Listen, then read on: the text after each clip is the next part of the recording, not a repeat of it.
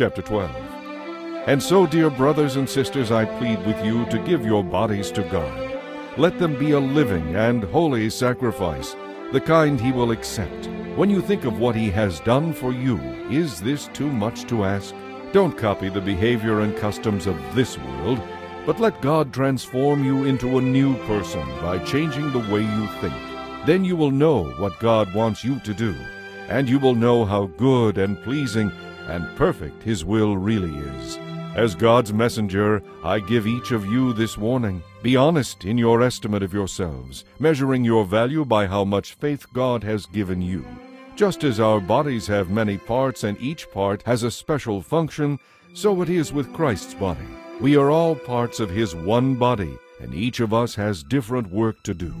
And since we are all one body in Christ, we belong to each other, and each of us needs all the others. God has given each of us the ability to do certain things well. So if God has given you the ability to prophesy, speak out when you have faith that God is speaking through you.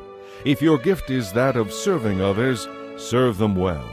If you are a teacher, do a good job of teaching. If your gift is to encourage others, do it. If you have money, share it generously.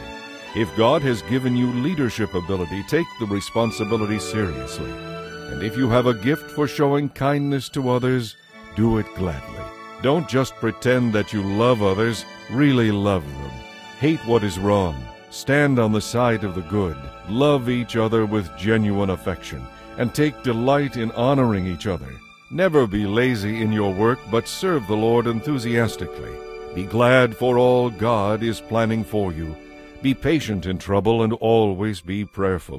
When God's children are in need, be the one to help them out, and get into the habit of inviting guests home for dinner, or if they need lodging for the night. If people persecute you because you are a Christian, don't curse them. Pray that God will bless them. When others are happy, be happy with them. If they are sad, share their sorrow. Live in harmony with each other. Don't try to act important, but enjoy the company of ordinary people, and don't think you know it all. Never pay back evil for evil to anyone. Do things in such a way that everyone can see you are honorable.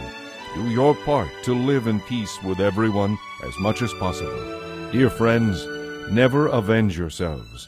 Leave that to God, for it is written, I will take vengeance. I will repay those who deserve it, says the Lord. Instead, do what the Scriptures say. If your enemies are hungry, feed them. If they are thirsty, give them something to drink, and they will be ashamed of what they have done to you. Don't let evil get the best of you, but conquer evil by doing good.